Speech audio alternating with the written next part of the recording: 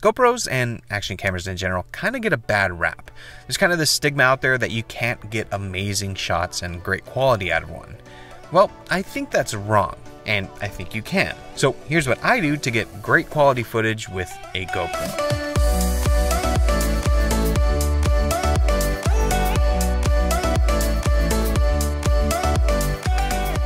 So I'm using the GoPro Hero 6. This is the latest in their line, even though it's been out for quite a while. There are a bunch of different options on the market, but I think this is still the best one to buy for a bunch of different reasons, but the best thing about it is the image quality and the frame rates. The first thing I do to ensure great quality is switch over to Pro Tune, which will let you change the settings of the camera manually and give you the most control. I usually keep the frame rate on auto. Unless you are really planning out each shot, those kind of become cumbersome to worry about every single time. And you know, after all, this is an action cam, so I don't really want to think about the camera. I kind of just use it in a scenario and I want it to work. I've used these auto modes many times and they work well. I do set exposure compensation to -0.5. I find this helps with the highlights so they don't get blown out quite as much. There's nothing worse than blown out highlights. And finally, the most important setting here is to turn on flat color. This is by far the most important thing. It will give you the most data in the image so that later when we bring it into the computer, you can edit it and get the best result. Now, the next important part kind of depends on what you are trying to shoot. But I'll go over my particular style, which is mostly quote-unquote epic shots, almost always outdoors, trying to emphasize movement. So for that, I pretty much always use high frame rates. With the Hero 6, you can shoot 4K 60, which is great. High res, and you can slow it down a little. But the option that I use most often is 2.7K at 120 frames per second. Yes, the quality isn't quite as good, but honestly, it's hard to tell the difference, especially on YouTube, and it's way slower than 60 FPS, which gives you many more options in post. So those are my settings, and I just use the bare camera, nothing added to it. You can get fancy with ND filters and housings, all that kind of stuff. I have nothing against any of that. I've tried them all before. I just haven't found a huge difference when using them over just the built-in settings. But let's take some of the unprocessed footage that I've shot into the computer, and I'll show you how to make it, pop a little bit more. Real quick, before we head to the computer, it's time to pay some bills, and this video is brought to you by Dollar Shave Club. I've been a subscriber of Dollar Shave Club for a few years now, actually, and we all have our daily grooming routines. I like a shower, brush my teeth, do something to my hair so I don't have to wear a hat every day like I did today. But I bet you didn't know that Dollar Shave Club not only has shaving products, but also all grooming products that you pretty much need. Toothpaste, body wash, hair products, everything you need to take care of your daily grooming needs and just make you feel your best. Seriously though, I didn't realize they sold pretty much everything you'd want. So check these out. One of my favorites is the One Wipe Charlies. These are just an easy way to stay fresh and feel clean. Dollar Shave Club is basically giving away their daily essentials starter set to new members for only $5. The starter set comes with 3 trial-sized versions of their most popular products that help you stay fresh and clean, along with their executive razor. In your first box, you'll receive their shave butter, body wash, and One Wipe Charlie's butt wipes. You'll also receive their executive razor, which includes their premium weighty handle and a full set of cartridges, so you have plenty to start you off. After the first box though, replacement cartridges are sent for only a few bucks a month.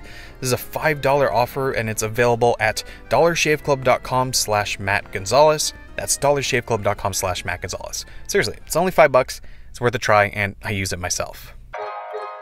Okay, thanks for sticking with me. Let's go ahead and head into the computer and go over my process, what I think about when looking through my footage and how I edit it. Now, I have some clips here. Some are from Hawaii, which I did make a video on. That'll be linked down below. Short video, check it out, but most of that video was shot on a GoPro. So, just an idea of how I actually use the footage. And the other was here at the beach at Laguna Beach. So we're going ocean themed today. And what I like about these clips is that they have vibrant colors, and that's right out of the camera. So we're gonna make them pop even more. Now, I shoot most of my clips in slow motion, like I said, and I do that because the style I'm going for is a little bit more dramatic, if that makes sense. I'm not trying to use it as an A cam like I have here. It's more for filler and interesting shots that I wouldn't be able to get with a main camera. And having that slow motion clip just gives you way more options in editing. Now, one interesting thing when you do that is I can record for 2 to 3 minutes at a time and only use like 5 seconds of that clip. And that's kind of what goes for these clips that I have here. For instance, this first one is me just kind of walking on the sand, but really I'm only gonna choose this little clip here. Honestly, that's probably a little bit too much. And it's super short. I mean, play it back and I mean, it's kind of a boring clip. It looks like I shot it on my phone. But if we slow it down, let's go ahead and just choose automatic speed. That's the easiest way to do it in Final Cut Pro. Now it's slow motion, and you know, it's still not the most interesting clip, but there's a lot more uses that I can find for this clip now that it's slow. I can do a speed ramp, I can keep it slow like it is, I can play it back at full speed like I did before. There's just way more things to do with it. Now I'll go through a few of the other ones. This one is here on the boat. I'll select that. Let's see, here on the wave, diving underneath. And we'll go this last one here of me just swimming to the boat. So those are the shots I'm gonna use, really not that many, and it's less than 15 seconds on my timeline. So that's probably coming from what is maybe 20 minutes of total footage, 15 seconds out of that. So not a lot being used. But I find being super selective like that is the best way to find those little gems. If you just watch back the entire clip, it just looks like you're holding a GoPro and walking around. But if you find those little gems that are in there, you just get a much better result. Okay, let's talk about color because that is very important. I'll start with this clip here, and what I usually do for pretty much any clip is start with a LUT. There's a lot of different LUTs out there. I've bought a ton of them. I've created my own, and that's kind of the route I've been going lately. I don't have any of them available for you yet, but if that's something you'd like to see, I can put them together and have you guys download them if it's something you want. So let me know down below in the comments. But I start with the LUT. So happy that Final Cut Pro 10 has a LUT support now. So I could just, you know, do it without having any third parties. So add a LUT there. And for these, I usually do a teal and orange, especially for these clips that are at the ocean. You get the blue ocean, you get the orange sand. I think it just works really well. When you first add it, you're like, geez, that looks horrible. It is way too overpowering. These are not being shot in log or anything like that. It's just a GoPro flat color profile. So you're definitely gonna wanna adjust this. I like to start at half and just see where it goes from there. If you bring it down to half, I mean, that already is looking way, way better. If you turn it off and on, that's where you can really see how it adjusts the tones. And I really like the way this is looking already. From there is where I kind of get into the more minute tweaks that really vary from clip to clip. It changes every single time. But the way I do that is going into curves. I've really gotten used to using curves lately. There's a lot of different options that you can do to adjust the exposure and the colors, but curves is the one that I like. So I'll start by kind of bringing down the shadows a little bit and then bringing up the highlights, and this will just give you your basic contrast, so you can adjust that and you'll have more contrast. And then here in the midtones, you can bring that up or down depending on what. So like if you go too high, then it starts to look just look straight weird. If you bring it too low, then again, same thing, it just doesn't look quite right. It looks like we're in the mud now. So, you know, just little tiny adjustments to get the clip just right. And then I'll go into color wheels and I'll adjust the saturation. So highlights, bring those up a little bit. Shadows, personally, I like a saturated image. That's just the style that I like, but that really just depends on you. So here we go. I think this is looking pretty decent.